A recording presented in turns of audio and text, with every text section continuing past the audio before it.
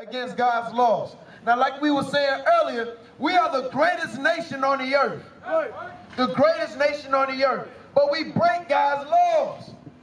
We break God's laws.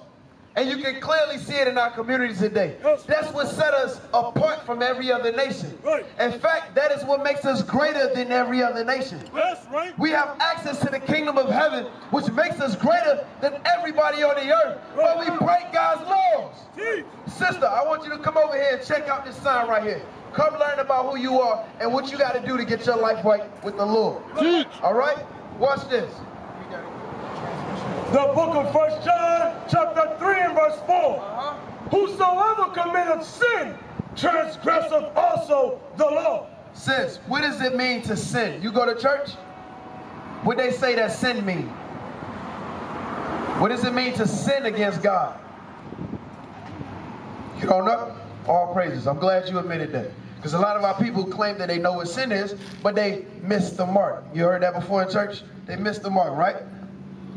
Sin is the transgression of the law. The Bible says that sin means to go against God's law. That's right. All right? So what is sin? To go against God's laws. All praises. I'm going to give you a law right now. All right? What's your name, ma'am? Angie. Miss Angie. Miss Angie? Angie. I said it right. Angie. Miss Angie. Or is it Angela or Angie? I'm sorry. Angela. I'm sorry. Miss Angela. All right? I'm Azariah. All right? The book of Deuteronomy, chapter 22 and verse 5. The man shall not wear that which pertaineth. The woman shall not wear. The book of Deuteronomy, chapter 22 and verse 5. The woman shall not wear that which pertaineth unto a man. Right. So, one of those laws that our people are breaking today is cross-dressing. The Bible says that the man shall not wear that which belongs to a woman. What are some things, brother, what are some things that you can say today that men wear that women should be wearing? Shoes, clothing, Well, be very specific. earrings. Depending on what type. There's women earrings and then there's men earrings, right? Right. Men, earrings are in the Bible for men and women. All right, but let's talk about more article of clothing. All right, what are some things that you see a man walking around today that he should not be wearing according to that scripture that a woman would wear? What do you got, sis? You said pants? Okay, we're going to get to that. But it says that men, read that part again. Listen carefully, all right, Miss Angela? Deuteronomy, chapter 22 and verse 5. The woman shall not wear. Read it from the top.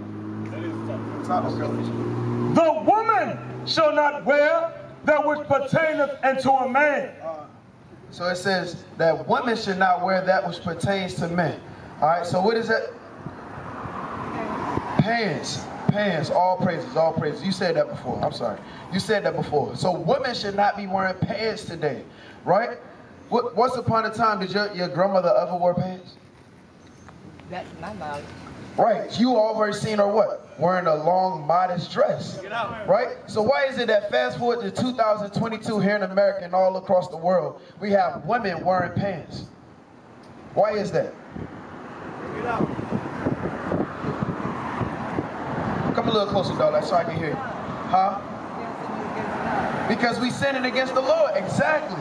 Exactly. So in order for my sister Angela to stop sinning against God, because do you want to sin against God? You don't. You want to be able to get it right. Right? Because you want the kingdom of heaven. Am I right? That's right. Right. We both want the kingdom of heaven. We all do. Right? But we have to stop sinning against the Lord. Right? So the Bible says for a woman to not wear pants.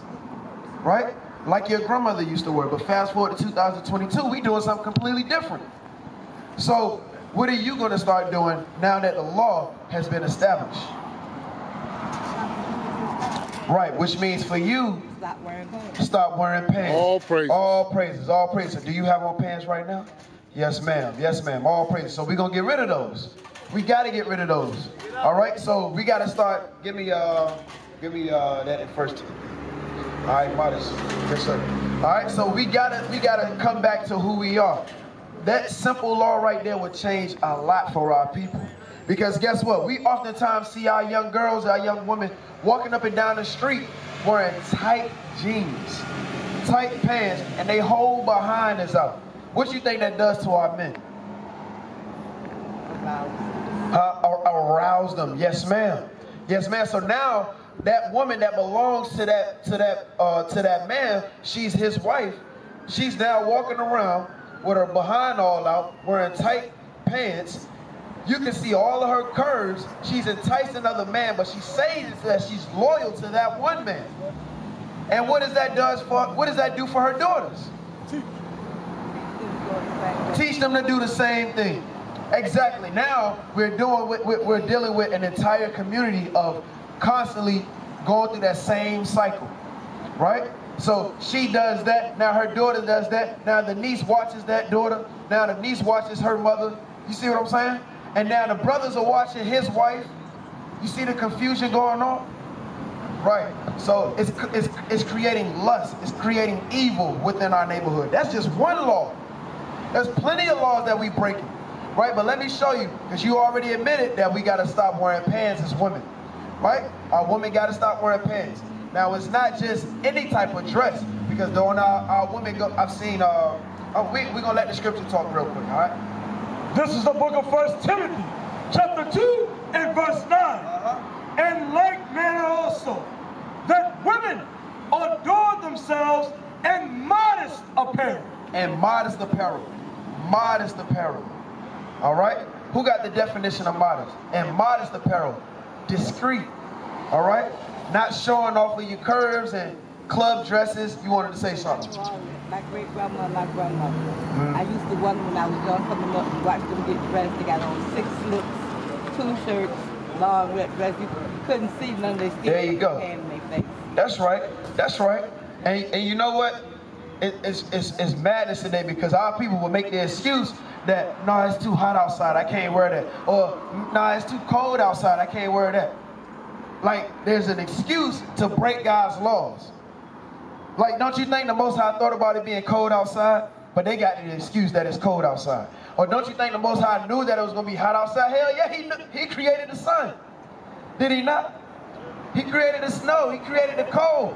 Did he not know when he said, daughter, I want you to wear a dress and make sure it's modest?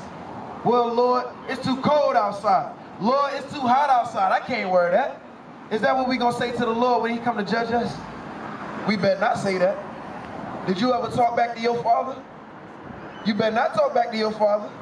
Right? So how much the more the heavenly Father? Let's get what the word modest means.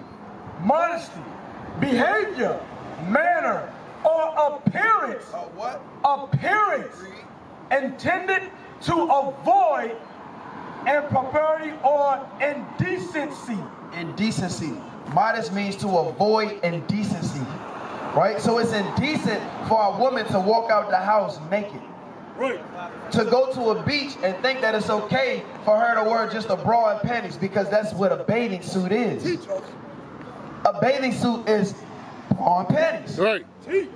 Now, if one of these brothers seen you getting dressed in your house and you had the window open, you just got out the shower and you put on your bra and your panties, and he say, wow, I like what I see, you would call him a pervert, would you not? No. You should call him a pervert, right? If he watches you and he can see through your window and you got on just bra and panties. But the thing is, if I'm standing in front of my window where he can see me in my bra. There it is. There it is. You standing in front of the window so he can see you, right? Take that same scenario and just put you on the beach. You wearing the exact same thing. I never wore bikini. All praise. I'm not talking about you. I'm not talking about you. But I'm talking about our women out here, right? Our sisters that's out here, right? So they think that it's okay to do that at the beach where all the men can see and cause perversion all throughout our neighborhoods. You see the confusion that we have? But then they want to call everybody perverts. But you're doing what entices a man. Men like women. That's the beauty of, that's the reason why the woman was created. Right. Right? To entice the man. Right? But she's supposed to be modest when she steps outside, and everything that she has underneath the clothes is supposed to be behind closed doors. We used to scream black power, while Heron was pushed. But at the end of the day, nothing's in vain. IUIC has been given a vision. The tents of Judah has risen. Many has attempted the mission, minor murmuring, omitting, and missing the mark. Just reading that he had the flame of fire in his eyes gave us the spark. We on Paul's mission. We out on the road, purple and gold, from Mexico, Cuba, Haiti, Ghana, Sierra Leone. 144,000 boots banging, concrete crackling. These are our men repented at heart. The scriptures is proof. IUIC, we deliver the truth.